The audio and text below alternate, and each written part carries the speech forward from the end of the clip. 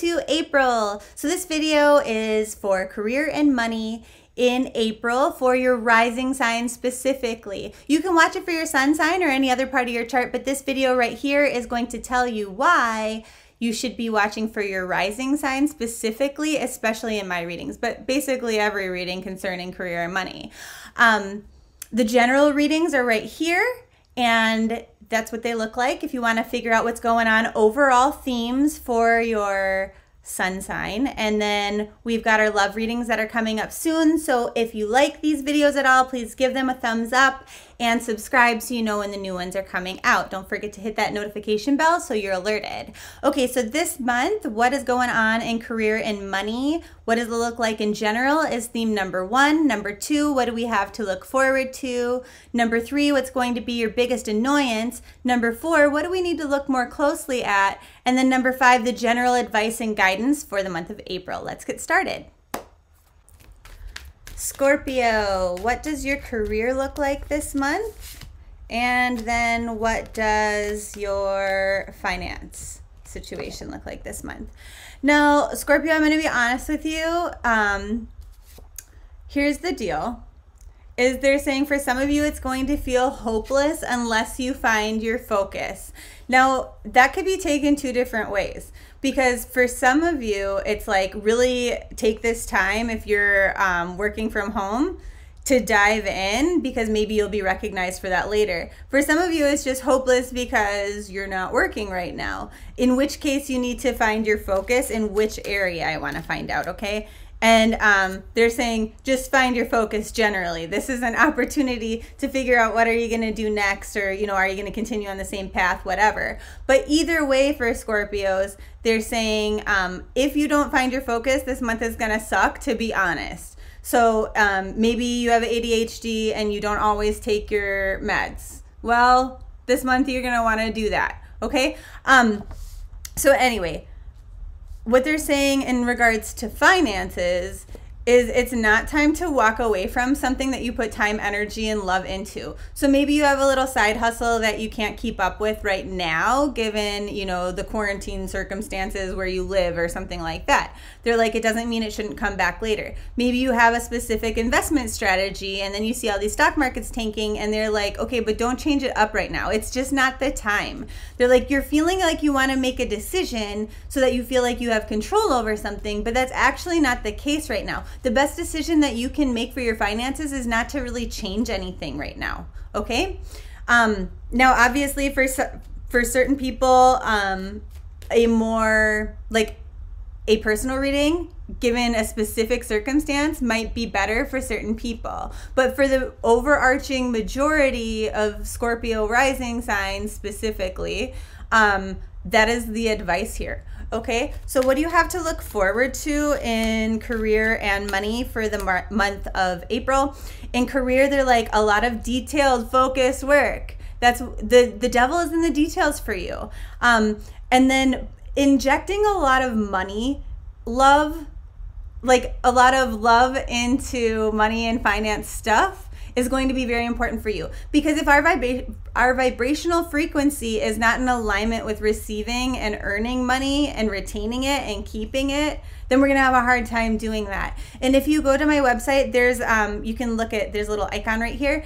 It's called freebies page, and there's like little different exercises and worksheets that you can do there on your own time, that you can just like print out or keep on your phone. That'll kind of help you to shift your manifestation and your energy to attract what it is that you want in your life, okay?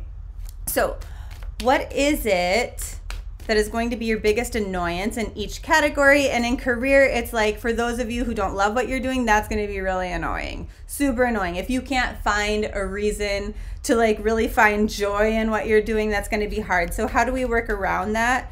And they're like, some of you just really honestly can't right now. Okay, so if there's no workaround, what's the guidance? And they're like, if you're not loving, you don't have to love what you do if you love what it allows you to do, right? So some people don't love their jobs, but it allows them to love their lifestyle, and that's okay. But if it doesn't allow any love in your life at all, like, let's consider maybe doing something else, because all it's going to do is depress you further.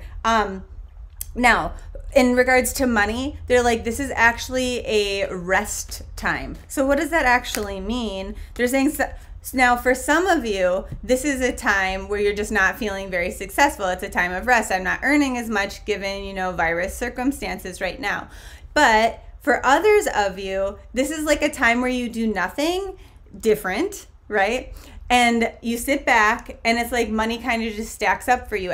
It seems like there's a split in Scorpio rising signs and specific circumstances as to how this is going to go down. So a personal reading might be kind of better for Scorpios, whereas other signs didn't necessarily have that deviation. So what they're saying here is, as far as action events go, what you can do, pay a lot of attention to details. If you're not manifesting what it is that you want in your life, it might be because you are not at the right emotional vibrational frequency. So go check out that freebie. Like it doesn't capture, you know how like annoying how sometimes like to download something you have to like put in your email address and all that fucking bullshit. I don't do that. I just want to give you like the helpful tools. It's there. You can just go grab it. You just click on it and you have it.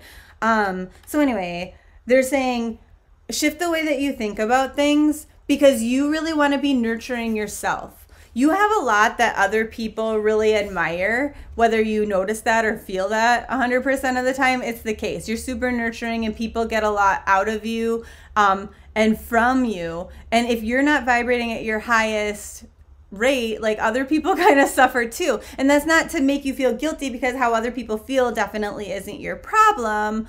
But it's like we all want to see Scorpio risings succeed and we all want to see you, you know, happy and content and joyful. And like this like they say like the next 2 months is kind of a period of time where you get to make sure that you choose that for yourself and you really put your own energy first. Okay, so what do you need to look more closely at? They're like, what is it you don't love? Because if you don't love something, you're gonna have a hard time manifesting something from it, right? If I hate my job, I'm going to have a hard time really advancing in that career path, for example, really making my millions, right?